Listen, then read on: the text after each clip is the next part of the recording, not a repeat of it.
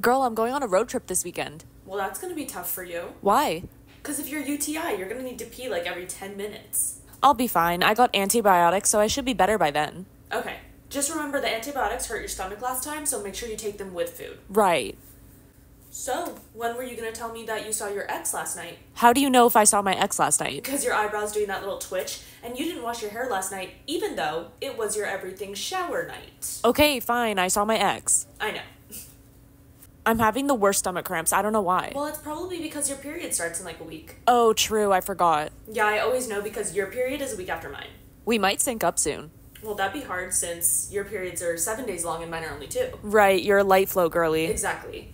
So are you gonna get that new mole checked? What mole? The one right there on your arm? I don't know. I think that's always been there. No, it hasn't. Not that one.